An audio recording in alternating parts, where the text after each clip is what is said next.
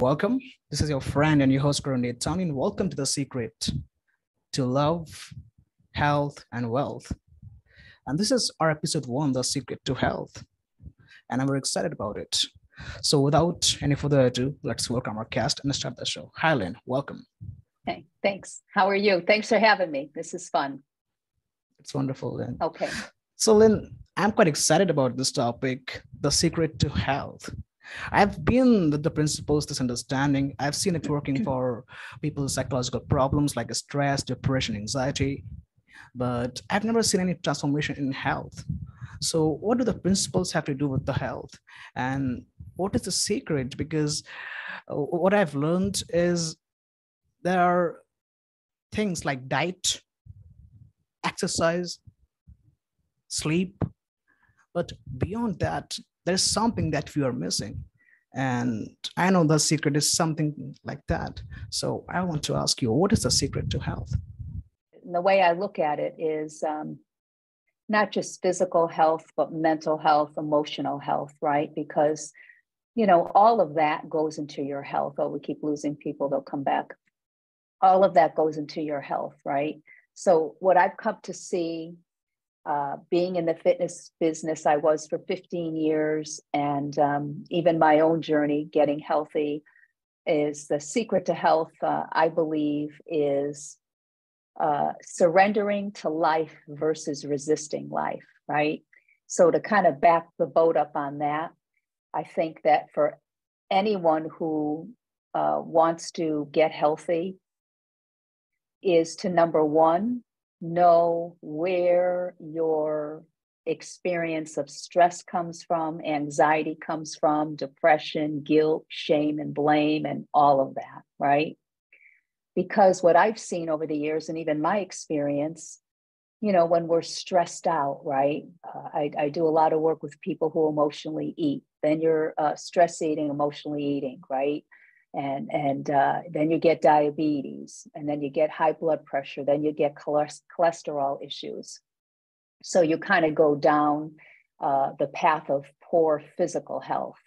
And the least place, even in the industry I was in for 15 years, and I didn't even have the principles back then, I could see that there was a puzzle of a piece missing, but I didn't know what it was. People say, oh, well, I'm addicted to sugar. And, the reason why people go to eat, drink, or smoke, or anything like that is because they believe, as you know, that the habit they think makes them feel better, even for a minute or two. And then they beat themselves up. But really, we know what's really happening is they're not paying attention to their stressful thinking, anxious thinking, fearful thinking, whatever they got going on in their head. And so they feel better. But it doesn't look that way. Gosh, it's no wonder, people have these issues, because it looks like the food and the drugs and the drinking and the smoking makes them feel better, but it doesn't. So, the secret, we say the secret to health that's really not well known is, number one, really seeing on that deep level where your experience comes from. Now, why is that important, right? Because when you don't see it, you live as a victim, so to speak, right?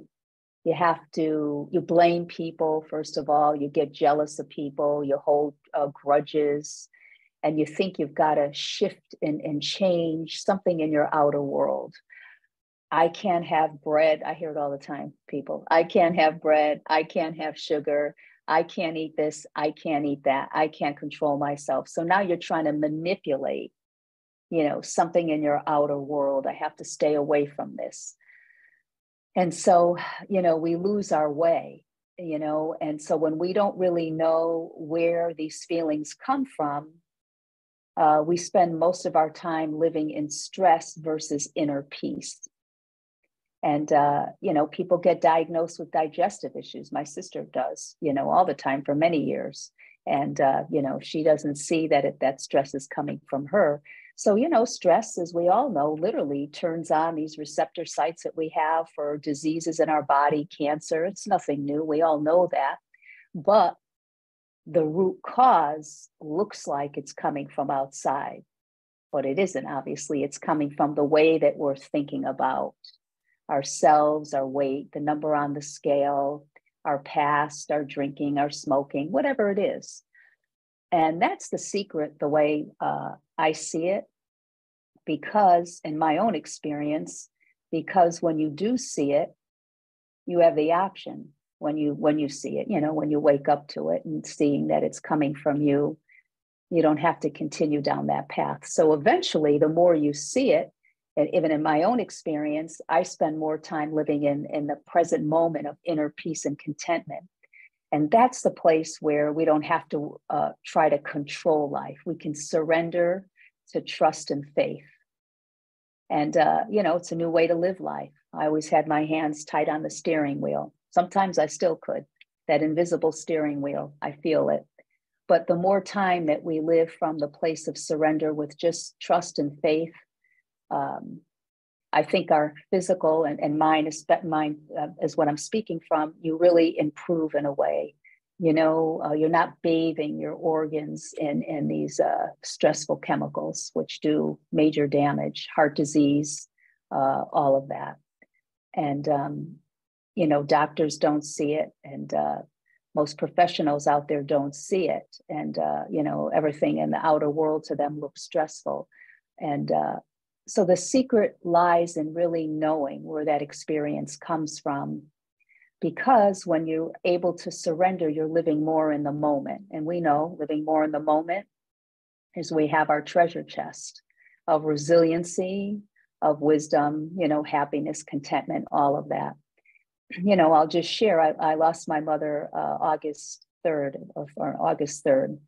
And, just being there in the room and the last couple of weeks were tough, but I decided that I wasn't going to be frantic. I decided I was going to go through this whole process in the present moment as much as possible. And because that's a place I could be at my best. And I didn't want to be freaked out. I didn't want to be like crazy upset. It's upsetting, of course it is, but I was able to go through this process. I made a decision, more celebration than grieving. People will say, well, you're ignoring your feelings. No, I'm not. I don't have any grieving feelings. I'm not ignoring anything. I don't, it's just different. And so, you can make these decisions because I don't want to spend my days being in bed and being so crazy upset and having this stress move through my body. I'm not productive. I don't want to live that way. So when you surrender, you have your wits about you. You have that common sense that will tell you, help guide you, your inner guide. And you live in better mental health, obviously, than you do in poor mental health. And poor mental health, as I just said, and causes all kinds of medical issues. And that's really the secret, is all what you're learning. And this story just occurs to me. Years ago, when I was in the fitness business, I would have women come in who emotionally ate, and they had 30, 40, 100 pounds to lose. And they'd say, Lynn, my son's getting married. It would be, say, January. I need to lose 40 pounds. Well, when is your son getting married? In March. Do you think it's doable? No, not really. And I said, well, after you lose the weight, what are you going to do after your son gets married? I'm going to go back and eat again. So, we look to the outside often, we just have to lose this weight and then we go back. But the weight is never the problem. It's we're listening to the wrong voice, so to speak, the wrong thought system, right? Well, it's one system, but we're listening to the ego thoughts. We're trying to resist life, Anytime we're in a habit, we're always resisting life. And so people just don't see it. So the secret truly lies in it, what is not well known, the easier way to live life. And it's knowing that you're the creator, that your feelings always and only come from thought, nowhere else. And I think that's the magic. Beautiful. The secret. The secret. When you talked about surrendering to life versus resisting life, so how does this understanding help people gain or lose weight? Well, yeah, I'm having a class running right now, so this is really good. Anytime I have a course, I always say this is not a weight loss course because we don't address weight at all. And so how it helps people is seeing that where stress comes from. But like, I'll give you an example. My course for Sunday is, who are you as an eater? Do you come to the table from a place of stress or from a place of calm? And so when you're coming from a place of stress, what do people do? They overeat, they binge, they crave, right? And I mean, honest, that type of eating is overeating, obviously, right? And then you gain weight. So when they begin to see, oh, I could quiet my mind down. I could eat whatever I'm eating from a place of calm. I'm not resisting life. I can just surrender. And often, you know, the food on the plate even looks different because we all give meaning to food for comfort, company, love, relaxation. When we're bored, when we're lonely, you know, an urge, a craving is thought. And when they begin to see that, they don't have to go at 8 o'clock at night to eat a bag of chips because they think they're hungry. If their mind's settled for a moment, you know, they can check in with their body because your body will always tell you. So it really helps tune you into your inner wisdom and helps you slow down. You know, we speed up to thought, but it helps people really slow down. And, you know, weight loss eventually happens because people aren't getting up at 3 o'clock in the morning, laying in bed, feeling stressed out at 3 a.m., you know, and then they have to go to the kitchen to eat something so they can feel better, so to speak, and fall back to sleep. So, yeah, I would say that it is absolutely huge. And knowing, and, you know, we talk about, you know, last week it started and I asked the group, where do you think your experience of stress eating comes from? Well, my mother died a year ago. I lost all this weight. I gained it back. Or, you know, I got divorced. So it looks like they gained the weight back because of an event in their life. That couldn't be further from the truth, but it looks that way, you know? So helping people see that their experience comes within via thought only, not the event, is a game changer. As I always say, I love that word because it is a game changer.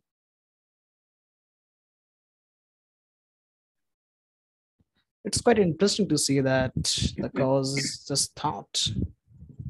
Our eating is not just eating, it is stressful eating. We eat too much when we feel stressed, depressed, or sad. And that's like a mechanism, a cope mechanism to feel better. And yeah, that's great.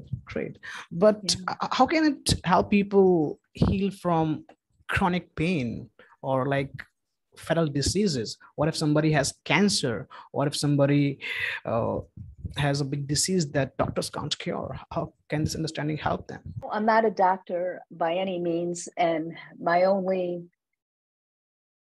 thought process on that, so to speak, is, you know, if someone can spend more time in inner peace. This is the question I ask people out there, and I'll ask you. Do you spend more time in any given day feeling stressed out or from inner peace? And a lot of people say, oh, I probably spend 90% of my day feeling stressed, maybe 10% feeling peaceful. So if someone who has some type of disease can switch that, if they can spend more time in contentment and inner peace, I don't know. Maybe there would be more healing happening for them. I don't know. Everybody's path is different, but maybe if they bathe their organs in better, you know, emotions, better chemicals, you know, that might help them heal.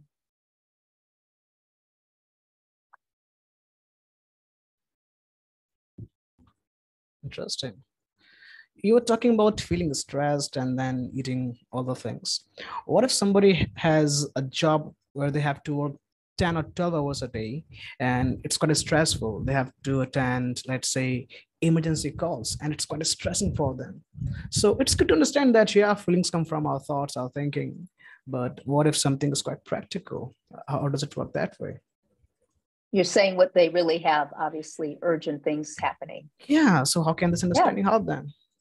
Yeah, absolutely. Great question. You know, we don't deny that you know, there are jobs out there that are stressful, they are demanding, that they require a lot. You know, doctors, nurses, you know, being in ORs and you know, emergency line help people, of course, you know, but once they can begin to see that it still looks like the stress is coming from what's happening, but when you begin to see that it's just how you're responding to it, and you know your mind can quiet down at any given moment, you can be more effective working from a place of that innate health, what we call innate well-being. You can do your job 1,000,000 times better from that space than you can from stress mode. You know, and because when we're in stress mode, it looks overwhelming. We miss things. We're speeding up to thought. We're not productive, and it works much better when you begin to see it, and you know that your mind can calm down, and you land back in that place of well-being. I'll say of where you have your common sense. That'll work for you much, much better. I know I've had things in my life like that. And when I began to calm down, it just flowed. Even though I had this much to do, it just shrunk for me a bit. And when, you know, you're able to stay present, doing whatever it is will get done, but it's much more effective. Great. What about chronic pain? I see lots of people, they have backache, pain in the legs for years and years. And some people with the understanding of the principles, they have healed it without any doctor, without any medication. So how does this understanding help people with chronic pain? Yeah, you know, I've never experienced, I've been fortunate enough, I've never really had chronic pain. I have low back issues every now and then, they act up. But again, you know, my guess would be that, you know, stress on the body again, you know, lands in wherever it lands. And the more that people begin to see that they have an option, that they can live more from that place of contentment, regardless of really what's happening in your life, I think that, you know, their body would be more receptive to healing, you know, and that's what I think it comes down to. But, you know, I'm lucky, I don't have chronic pain. But again, if someone who lives in high amounts of stress, this can happen. I know people who have had that, but the more that we see where these feelings really come from, you know, when you see it on a deep level, that it's really only coming from thought. You know, people don't have to manipulate their outside circumstances. They don't have to suffer. And, you know, your body heals. You know, I'll share this. You know, I always lived in high stress for many years. When my kids were younger, I was married and we'd go on vacation. And it seemed like I just couldn't relax. It seemed like I always got sick every time. I even got the chicken pox once on vacation. I was 33 years old. My son had the chicken pox. Then I get it on vacation. I'm like, oh, we had to go home. It was a mess, right? But I always seemed to get sick on vacation. You know, I could never figure it out. And I really had a hard time relaxing. Maybe the last day or two, right? I felt good. And I'm like, you got to be kidding. Vacation's over? You know, because I was I didn't know this back then, but I was just paying so much attention to my stressful thinking that, of course, you know, I got sick all the time. But on vacation, I just couldn't relax until the last few days. And that's when I didn't know this, but now I see, you know, you loosen the grip on your thinking. And of course, you're going to relax. So it's, you know, it's interesting. This understanding helps you see a lot. It really does. And I said, oh, I can't believe I'm 60 now. I found this 5 years ago. I didn't do too bad for 55 years living without the principles.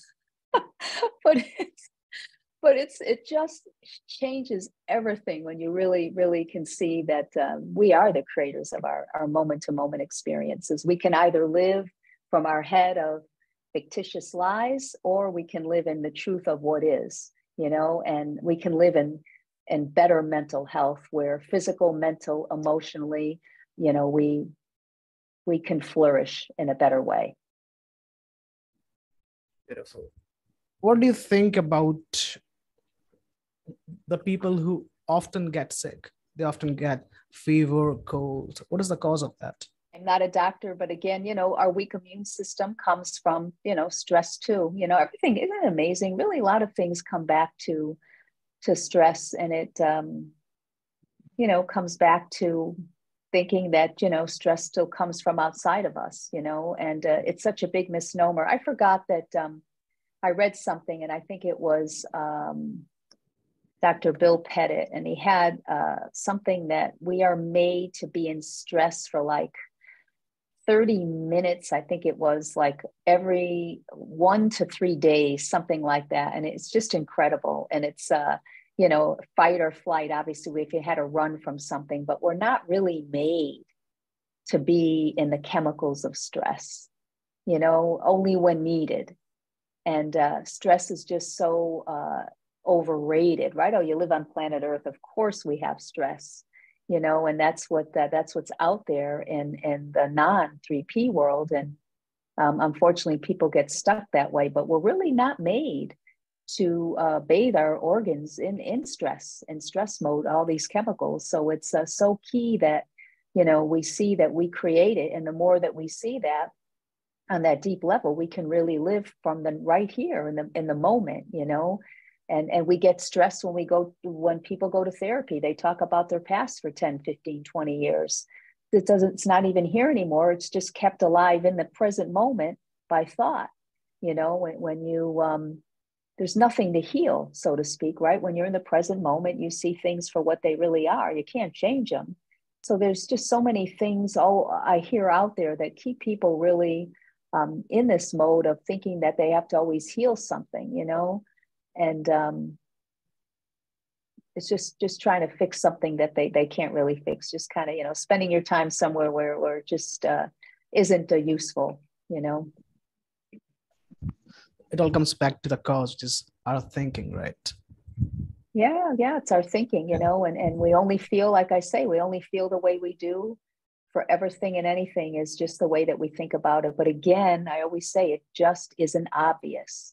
It isn't obvious. And some clients that I worked with, they'd say, oh my gosh, you're crazy. So like, you're telling me I've been kind of living kind of like a lie. And yeah, absolutely. Even things that I believed about myself for 50 something years that wasn't true. And then when you see a different way, when you really look to see, how we really operate, it changes everything, and you live for more who you really are instead of who you're not. And so when you lived in that, trying to control life with the steering wheel, and you take the grip off, you're able to loosen the grip, you can go in a different direction, right? You surrender to life, and the universe will take care of you. You have your wisdom, you'll know, where to go, what to do, what food to eat, right? So that's the wisdom guiding them, right? The wisdom, yeah, we have that inner guide. Like what was it the other day? God, this is a while ago, my headlight story, but then I'll share another one. I was driving, and I realized it was like early morning and it was dark out. And I thought, oh my gosh, it's so dark out. And then all of a sudden my inner guide said, my wisdom said, put on your headlights. I didn't have any headlights on. So we're always like, when our mind quiets down, or Lynn, you forgot your keys, or you forgot this. I forgot. Oh, one day I was going to teach a yin yoga class. I got in my car. And what was it? Oh, yeah, I got in my car, and I have the keys to this place, but they weren't with me. And so as soon as I got in the car, I started my car, started to drive away, and my thought said, you forgot the key to the place. So I had to park, and I was chuckling, go back in and get my key. So it's always guiding us. It's always helping us. When the mind is quiet enough, we can hear. It happens for everybody. So we have that guide inside, definitely. It's like a GPS, always guiding us towards the right direction. Beautiful. Yes, we just happen to, you have to be, open enough, and I'll share this story. Now, years ago, I had no clue about the principles. I used to do hypnosis, and now I see we're all in a trance, right? But anyhow, I did it for about a year or so. And I had to go in on a Saturday, and the regular people weren't there. And the main office door was locked, and I had a client coming in, and I didn't have the key. So I'm like, oh my gosh, well, worst case, I could do it out in the waiting room. Like I couldn't find the key. I'm looking all over the place. all of a sudden, and I was kind of a bit frantic, all of a sudden, this thought occurred to me. Look under the plant on the shelf. I look under, there's the key. You know, I knew nothing about this. So you don't even have to know. I mean, obviously you want to know, but my inner guide was helping me out, you know, so it's a beautiful thing. Interesting. Does it also help you pay the bills? Oh, you want my bill story, huh? We could save that. Yeah, it helps me pay my bills. Yes, absolutely. Yeah, I was telling Kron the other day, he's got a good memory. He doesn't forget anything. I used to pay my bills like in a frenzy mode, you know. I hated doing it. I just put it off for as long as I could because I just was beside myself paying my bills. You know, then I began to see that you know, crazy anxious experience, anxiety wasn't coming from my bills or my dwindling bank account. It was coming from me. So now it's not a problem. Something that simple, I chuckle, but it's helped me immensely because now I don't even think twice when I pay bills. It just happens. Not a big deal. So yeah, it's amazing. See, when you can really see where your experience comes from, that's your inner power. You know, I don't have to be a lunatic to pay bills now. You know, why create unnecessary stress in my body that doesn't belong there? Now I can pay my bills. So yeah, just that little shift. It's just incredible. Yeah. On an intellectual level, we understand the principles. Okay. And when we listen to people like Dr. Dickin Barringer, Dr. Bill Parrott, it feels great. But after all that, we all get back to the same routine, you know, thinking and feeling. So what is it about the principles that makes the shift? What is it that makes the change? Yeah, that's a good question. You know, I'm just thinking back, you know, for me, I was noticing more of my inner experience. I noticed when I was calm. I noticed when I felt stressed out. So I always say, and I tell people, explore and play. So I began trying to pay more attention to my inner world. And I began to loosen the grip for the first time ever, that I could loosen the grip on some of this thinking that I was having, because I always thought it was the truth, because I was thinking it had to be true. I had no clue that wasn't the truth. So I played with it. I literally, you know, began to see more and more. And I was doing a Toastmasters a couple years ago during COVID. I had joined, and it was getting my time to speak. And I can feel myself, kind of my heart was pounding a bit, and I was losing my breath. I was kind of getting a bit anxious. And you know, after a minute or two going through that, I realized, oh my God, let it go. You're doing it to yourself. And I see as soon as I kind of just didn't pay attention anymore, it was fine, you know. And I experienced that because I was playing with it, because I knew where it was coming from up here intellectually. But I thought, I'm going to play with this. Just don't pay attention. Let it go. And soon I was on, and I was doing my thing, and no problem whatsoever.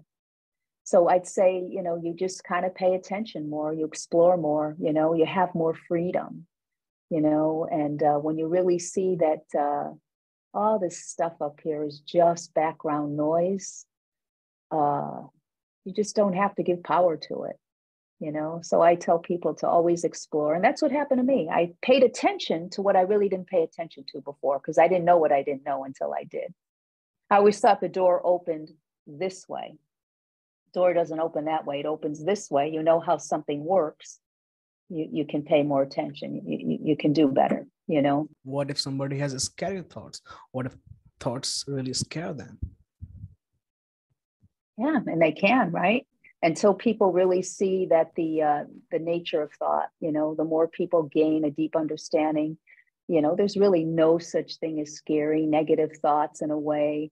It's just the meaning that we give to it, because what might be scary to me might not be scary to somebody else, you know. And it's always, you know, I was thinking about this the other day with the group that I have, and it always comes back to thought, right? Even though we have consciousness and mind, obviously you can't have one without the other. but it's really seeing thought for what it is, because most people don't. I had my nails done earlier today, right? And so you become friendly with the lady who does my nails. I've been with her forever. And so she said, Lynn, I got a lot going on up here today. And I said, what's going on? I got a lot of thinking going on, So I was just listening to her, and people notice their thinking.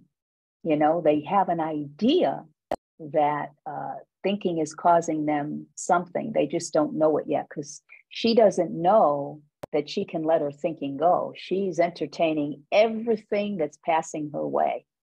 She doesn't know she can loosen the grip on it.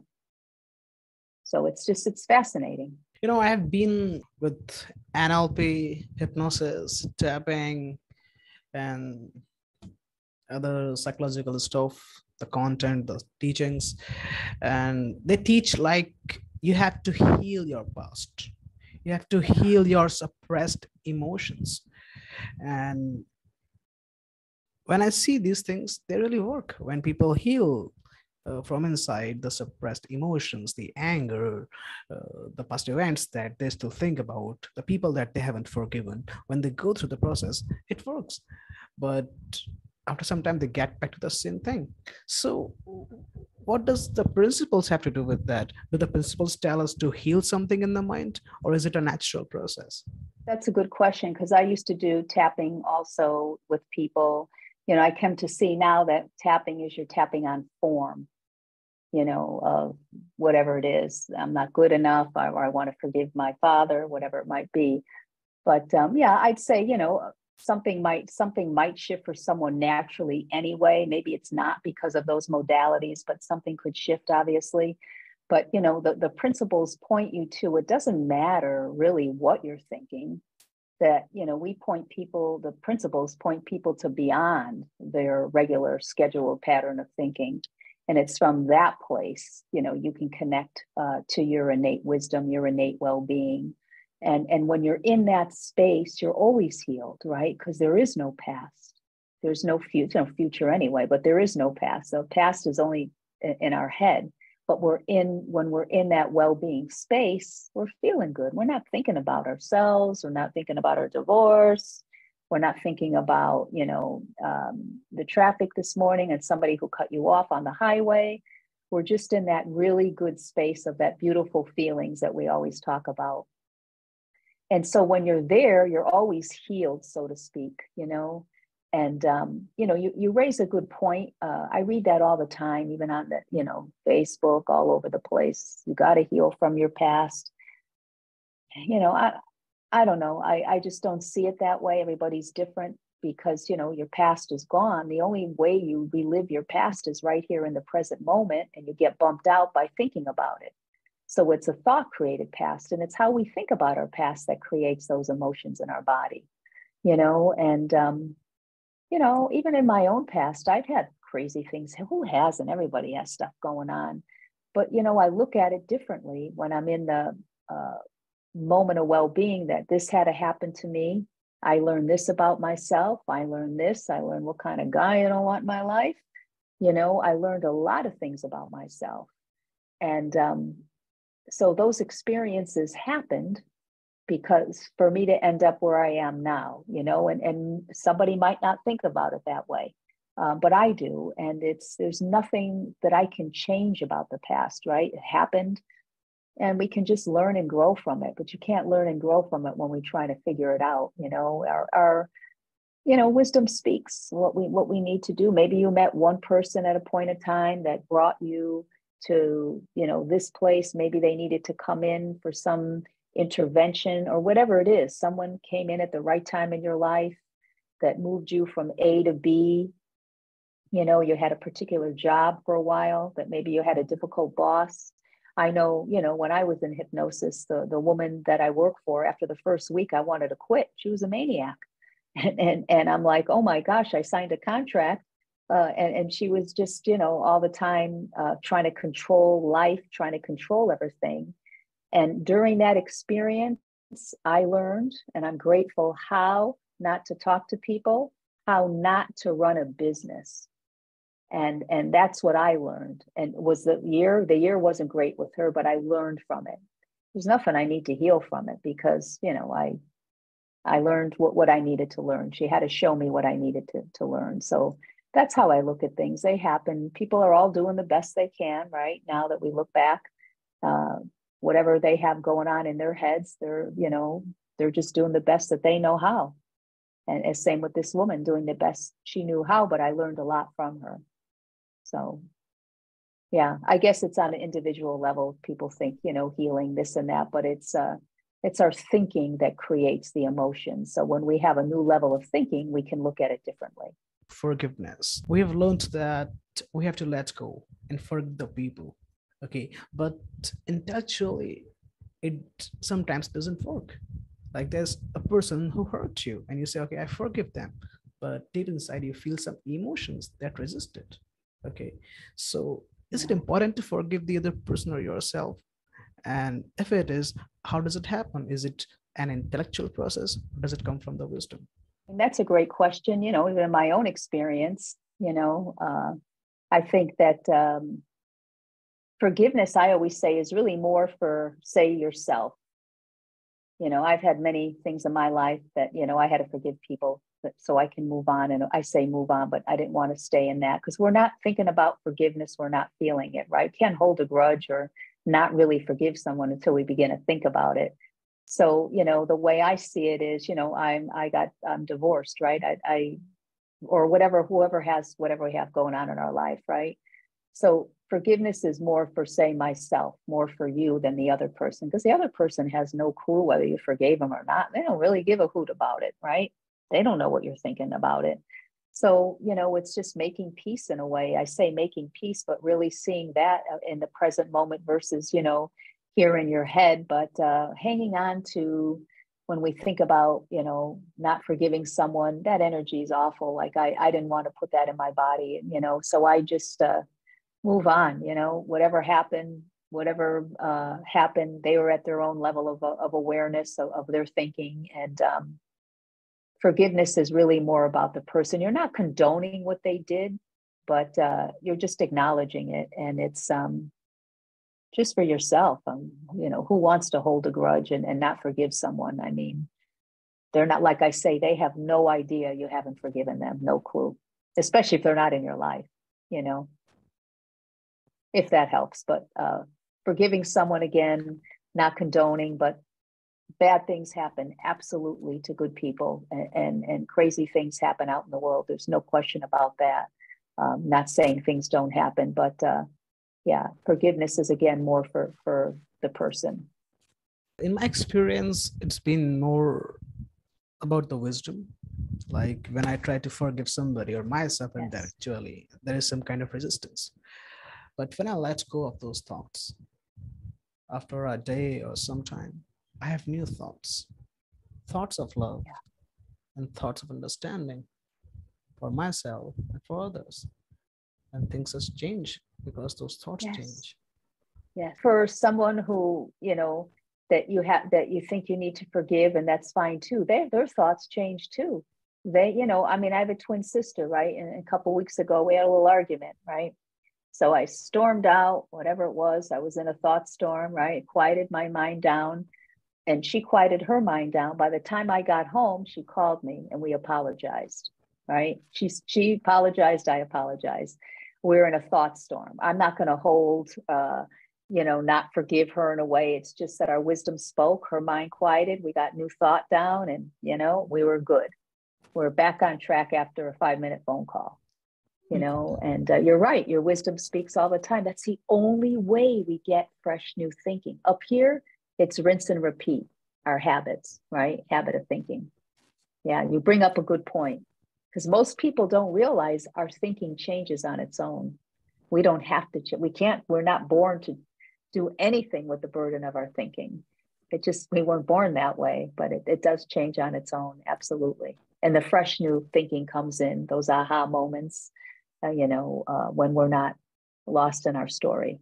Yes, it is the nature of thought that it is always changing. Once you let it go, it changes. Yes. But if you hold on to it, you keep running in the same circle.